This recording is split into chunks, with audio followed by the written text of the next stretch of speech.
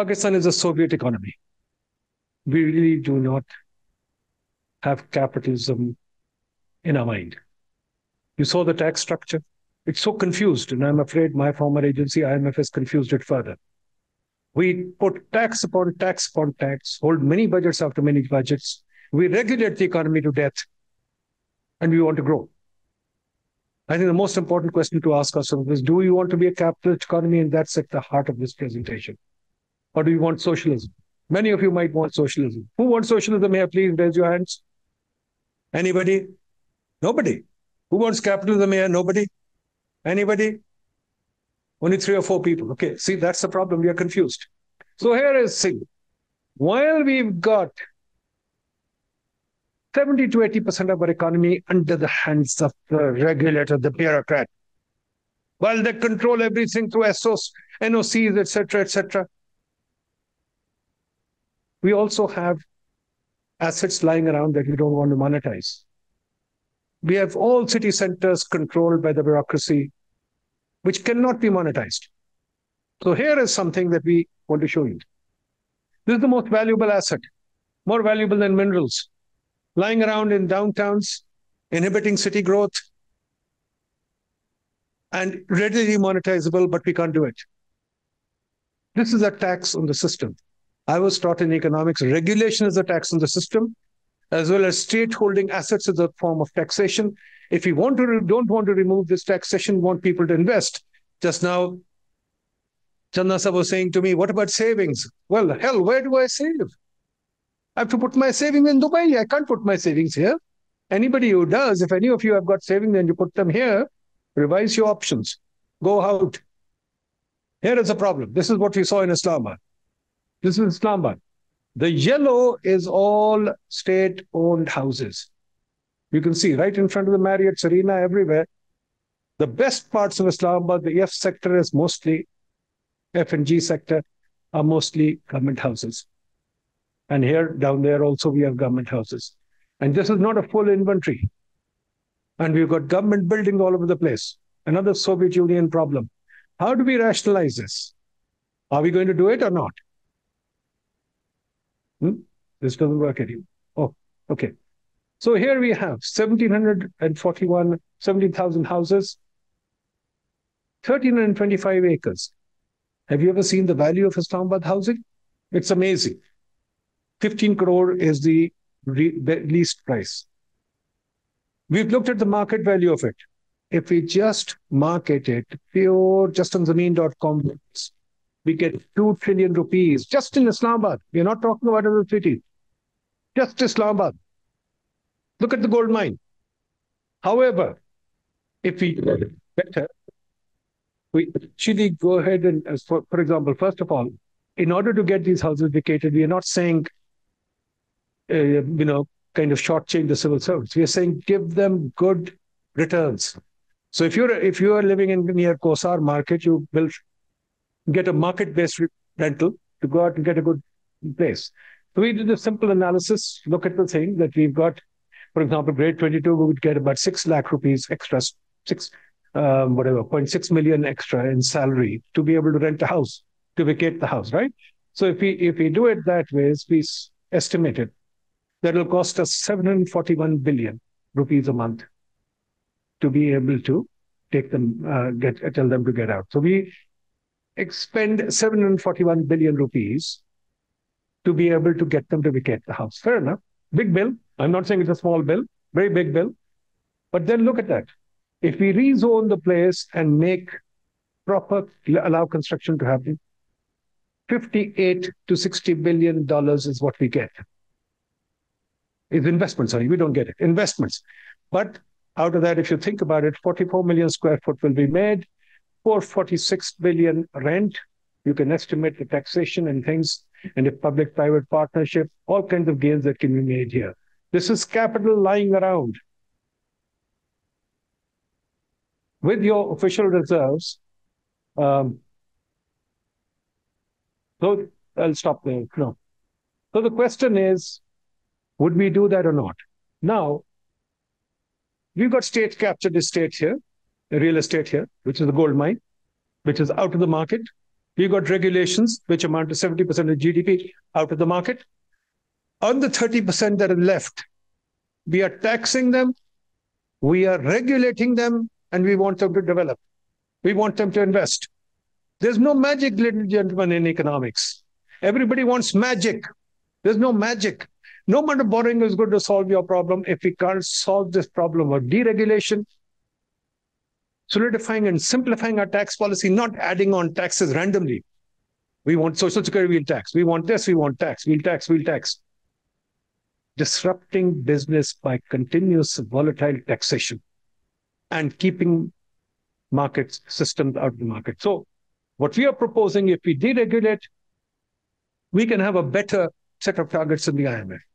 IMF doesn't even get to 2 months of reserves after their program, 3-year program. We can get there much faster. We can reduce our financing gap much quicker. We can bring inflation. Inflation is difficult. That's monetary policy, not really here, but nevertheless, as supply increases, it relieves the pressure for inflation too. But fiscal deficit can be reduced very quickly. Primary balance can be reduced. Now the question is, are you people ready to take a radical reform agenda? Are we going, or are the donors just going to be lenders, technicalists, just going to push us into taxing more? Because we've had so much of taxation, which has destroyed our investment potential. We can't invest anywhere. So with that, room for discussion, folks. Join in. Not only overtaxation will discourage further investment. In fact, it will trigger capital flight. I mean, this is something that happened to America. Investors, they ran out of America. They invested in China and in Mexico, where they had more tax relaxations. So, the world is open for the capital. If you have capital, all countries are open for you. So when we talk about taxation, taxing certain sectors, we are actually ignoring the risk of further capital flight from Pakistan. That's the problem. It's already capital scarce country. Assalamu alaikum. I'm Muhammad Umar Farooq from Board of Investment. In taxation system, what we have mentioned is the complicated tax structure. The one thing which is very important here is the not inclusion of all the people in the taxation system is also a big problem. Because when some people are taxed and some businesses are not taxed, it do not give them the level playing field. Especially in sales tax area, if you see, most of the businesses, they are not paying the sales tax. So the person who is paying the tax, then he end up paying the sales tax, then withholding tax, then income tax, and then he is bearing the responsibility of all the administrative hassle of maintaining the records and producing it to the taxation authorities. And the taxation authorities in return, the country is not giving them anything, any benefit. So not only the reducing the complication of the taxation system, but inclusion of all the people and reducing the rates of the tax are also important. Because as we said, the capital flight is very much evident. Even if we close our eyes and we say the capital is not flying out of Pakistan, we will be living in somewhere, devil's paradise. So we actually, if you see, a lot of industry from Pakistan has gone to Bangladesh.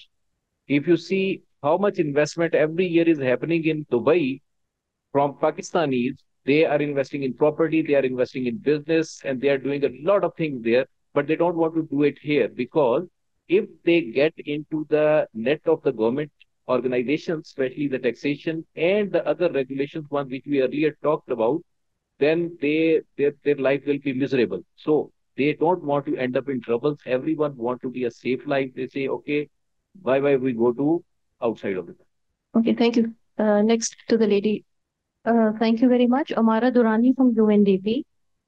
I think in the presentation before Dr. Nadeem's final slides, the gentleman had a slide on expenditures with a question mark. And there wasn't any further explanation or discussion on that. It was left as a question. And I think that is a big question. The question for taxpayer, how is the Pakistani rupee, which is submitted for revenue, how is that rupee used? So that expenditure piece of the puzzle, because there is lack of transparency, there is lack of a game plan, that is why we're faced with the trust deficit that all the audience members are sharing here. So I think it is very important that if we are to talk about revenue generation, that there has to be a very clear game plan of how that revenue is to be used. When you travel in the US, for instance, and you see a public sector project on the highway, etc., you will always see a board. This is how your tax dollar is being used by the federal government for doing development. So that's one part. If there has to be revenue generation, there has to be a complementary expenditure plan with matrices to explain how that would be used. Now, in the absence of an enabling environment, in the absence of a low investor confidence, the other point is about how are we going to build confidence in the businesses to do business. Taxation is it's a secondary point. What are the incentives? In my view, what we need is a new deal for the private sector. What are the incentives? What are the credits that we're going to give to the private sector to invest in Pakistan? If they don't want to pay tax, then what are some of those innovative instruments that we can give to them? There's a lot of talk about carbon credits, but there can be so many other forms of credits, development spending credits. How are they partner of public spending projects? So we should talk about some kind of innovative financing mechanisms which offers a new deal for the private sector to come to the table. What are those incentives? Fair points. Thank you very much, Ji. Sir, my question is regarding the presentation made by respected Dr. Nadeem Ulhaq Saab. Dr. Saab, what would be the sequencing if we do monetization of the housing sector in Islamabad? For instance, you are talking about changing the regulations of building codes. We never witnessed in last 20 to 30 years. So what would be the sequencing to undertake such drastic reforms in Islamabad? Thank you. I'm Syed Hindsa. When we were young and doing journalism, we were told that there is a book, Francis Fukuyama. He said, trust is another sort of capital. So would anybody explain that without building trust, not in the state, but at least in the sovereign, we can go further? I personally understand whatever policy you make, it is going to be doomed unless we somehow restore trust in the sovereign. And the continuity of policy doesn't mean that the government is going to change, that the sovereign would be sovereign enough to maintain that policy, not be, for example, we spend many years on CPEC. And when you want to build a shop, you first need electricity, road, and telephone for that. So the CPEC phase 1 was road infrastructure, energy crisis was solved, and the connectivity. The phase 2 was just to put dukaan mein maal dalna. So we have stopped here then. Now we are looking to the other side of the world. So unless we build trust, so that I think if somebody would like to answer that. Yeah, thank you. So I just wanted to add a couple of things on this fiscal consolidation. When we look into the budget that is actually promised when the budget is there and then the actual collection or the actual expenditure. So if we look into the trend over the last 20 years, the gaps remain the same. So we didn't learn anything on related to the fiscal consolidation. If you look into the headwise, where is the gap? You can easily identify in terms of taxes and where the expenditure actually go beyond the limit, so that you can easily identify. So when we talk about these reforms, we also look into the consolidation of those all heads where there is a significant gap, and that led toward the mini budget as well as so many other rate changes over the period of time that create uncertainty in the system. So the last point that I really want to add in terms of how we can facilitate private sector to come and invest. The facilitation, this reforms would be the main facilitation. But we try to give them a loan, and with the the key message that the look, this loan is with this low interest rate. But I'm not sure that strategy would work if we look into the last 20 or 30 years about these packages that never work.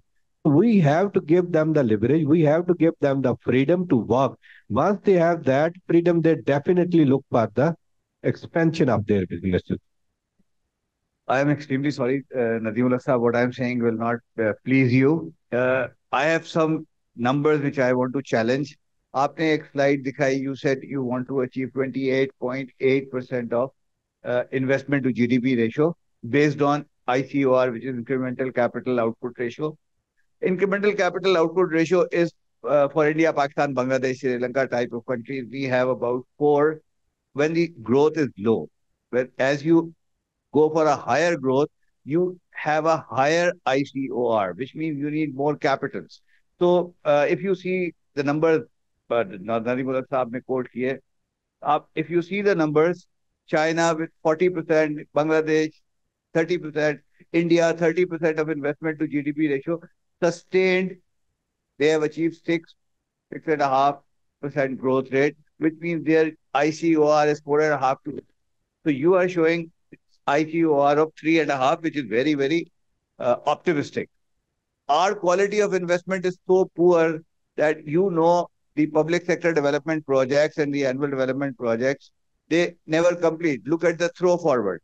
So I don't think how it's going to be achieved. And मैं 2013 में शायद जावेद बर्की साहब ने एक article लिखा, उसमें उन्होंने कहा कि हमारा tax to GDP ratio should be 15% and ideally it should be 18%. तो मैंने उनको एक बात कही थी, वो मैं उसी तरह की बात आज फिर करने वाला हूँ इतने बड़े हॉल के सामने. मैंने उनसे कहा सर 2013 था, आई सेड मेरी नौकरी में 10 साल बाकी हैं और मेरी नौकरी में हम 15% टैक्स टू जीडीपी रेशियो नहीं अचीव कर सकते. और मैंने उनसे कहा कि मेरी जितनी भी हयाती बाकी है उसमें मैं 18% कभी नहीं देखूंगा. अगर मैं 20% टैक्स टू जीडीपी रेशियो इस मुल्क में देखूं जहां एस इज इक्वल टू आई है और सेविंग हमने करनी नहीं है, दुनिया में हमसे ज्यादा खर्चीली कौम कोई नहीं है, तो आप कह रहे हैं कि 28% इन्वेस्टमेंट आप लेके आएंगे. मुझे नहीं पता कहां से लेके आएंगे बगैर सेव किए. I am so sorry. Okay, thank you. Numbers don't add up. One last comment from Amir Durrani. Thank you very much. These questions, there are more questions than comments. So just one comment from Mr. Tahir Jansa, not to take away from the last speaker. Tahir साहब, दुकान पहले डाली जाती है, रोडें वोडें बाद में बनती हैं. ये दुनिया का असूल रहा है. पहले आप चीज सब करते हैं, फिर आप देखते हैं आपने इंफ्रास्ट्रक्चर स्टेट गिल्ड क्या लगाना है. ये थोड़ा सी खाम ख्याली रही है कि if you build it, they'll come. So the issue is that our dear friend Tahir Jansa said that the CPEC 1 was about putting the roads, the energy, and now everything is solved and we have energy 24/7. I don't know where. But even having said that, I think there's a very wrong event sequencing that is happening in all our discussion, which is let's build, build, build. If you build it, they will come. I think barring that movie that we've seen, it's about dreaming, right? The rest of it is things happen, people meet, trade starts, things. Look at Dubai. It has always outstripped its infrastructure in terms of what it's actually delivering, whether it be seat kilometers or people coming. But the questions I have for you is that on the sludge, the first presentation, this is essentially where everybody's busy looking at the environment for business, right? Can we also start looking at how are the businesses performing? Because Pakistan happens to be, and we are sure of this now, the only country in sort of our neighborhood, or even you can pick up the OECD countries or US, where we do not have an SME or a business performance index. So we keep ticking boxes, we have BOIs and this. So, this is something we need to really, really understand, that what has business done with all the reforms we've done? Right. The second question for you is this multiplicity of reforms we're not talking about. Now, this is not the time of Socrates or Plato, let 1,000 flowers bloom. I mean, because we really believe sometimes the multiplicity of agenda. So let me give you a practical example. UN brings a $1 million project, World Bank brings a $1 billion project. They both suck the same amount of resources from our bureaucracy in terms of follow-up, appraisals, EAD, et cetera, et cetera, et cetera. That's just one side of the coin. So can we stop with these dope, rope, hope acronyms that are just flourishing all over the place and really understand that who in Pakistan looks at harmonizing a reform agenda. Look, is even SIFC harmonizing on digitalization? The new finance minister, is he talking to the existing World Bank project that's already there to do that? The third core question is, can Dr. Nadeem or someone from PIDE please make us understand when they say tax? What is tax? The rule of tax is collect where you need to spend. So can he just explain what do they mean of these tax ratios outside of the colloquial or vernacular or intellectual or academic definitions of tax for a normal person? What do they mean by tax? Thank you. Okay, fine. One comment online from Shahid Kardar sir. Thank you. Very quickly, I'd raise my hand on the deregulation part as well. I think guillotine is the only way. What worries me is this reference to another act for guillotining. Frankly, we will not get anywhere. So just guillotine them and get them to come and defend the reason for any act. And I can only think of 3-4 areas where we don't need to guillotine them at this stage, and I won't go into them. Sorry, I'm on a walk right now. I try to get the other thing I think which is missing, and Nadeem will kind enough to dwell on it, maybe not at this forum, but really the issue is the expenditure side of the fiscal equation. I know there is a reference to the fact that they will bring it up again, but without looking at that part, I really don't want to look at the taxation. I've been very much a part of what the work we are doing on taxation, but we are very clear there that the expenditure side is critical. Because if we don't look at the expenditure side, we will end up spending huge sums of money with increased revenue, setting up more regulatory authorities and so on and so forth. And not just regulatory authorities, but new institutions. None of them would be productive. So until we look at the expenditure side, someone referred to the PSDP. I mean, that's precisely the point. This is the PSDP that none of us would dare support. So anyway, I'll stop here. And I think the third part only, and just to end, I think we need to look at the sequencing, which is the critical part as to what is more critical. To me, the second part may not be that critical at this stage. I'm not saying it is not required, but it is certainly required. But if you start from the monetization part and other things, that can come a little lower because we're referring to things that need to be done in the short term. Let's stop here. Very good, Ji. I'll try and answer some of the questions, although I don't think I remember all of them. Very quickly, sequencing is important. There's no doubt about it. I think the most important thing is to do the deregulation fast. That's why I agree with Shahid. Sorry, Zulfikar Saab. I think act is the wrong way to go. Too fast. Sorry, too slow. And unfortunately, setting up more regulation. Let's go for a regulatory guillotine. What's the problem with liberalizing the economy? India did it in 1991. Dubai just did it, liberalized on a liberal economy. We are sitting in a Soviet economy, we don't want to liberalize. So that's the first thing I think we should do immediately. Secondly, cutting the size of the government is very important. But I'm afraid the World Bank did a public expenditure review and there's no recommendation for cutting the size of the government. So I think we really need to get cracking on cutting the size of the government.